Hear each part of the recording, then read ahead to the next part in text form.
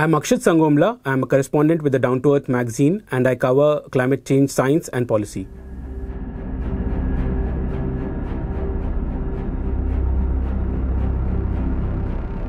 Monday, July 3rd, 2023 was the hottest day ever recorded globally, with the average temperature reaching 17.01 degrees Celsius.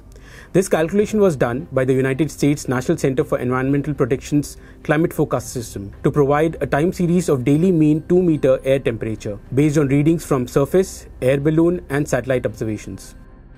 The last time this record was broken was in August 2016, also an El Nino year. New data from the University of Maine's Climate Reanalyzer project suggests that the record set on July 3rd was broken the very next day at 17.1 degrees Celsius. The hottest day was calculated through satellite records dating back to 1979, combined with NOAA records dating all the way back to 1880. Additionally, the EU monitoring service Copernicus said in a statement that the month was the warmest June globally at just over 0.5 degrees Celsius, above the 1991-2020 average, exceeding June 2019, the previous record, by a substantial margin. Heat from anthropogenic greenhouse gas emissions is only being compounded by the El Nino phenomena which arrived this year. This record is contextualized by several heat records being broken across the world, like the United Kingdom, for instance, which experienced the hottest June on record. In the United States, heat advisories were issued as several states crossed 37.7 degrees Celsius. Beijing reported 10 straight days of temperatures above 35 degrees Celsius, which was interrupted by floods that displaced thousands. During the Hajj pilgrimage in Saudi Arabia, temperatures reached 48 degrees Celsius as over 2,000 people reported heat stress.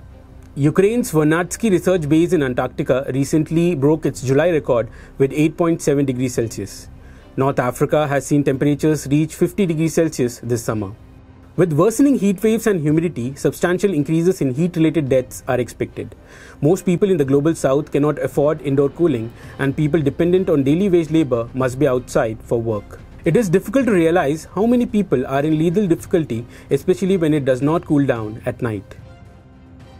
While climate scientists lend more importance to records broken over a month or year, it is important to note that in several parts of the world, temperatures have breached the Paris Agreement goal of 1.5 degrees Celsius, like Europe, where temperatures were 2.3 degrees Celsius higher than pre-industrial levels in 2022.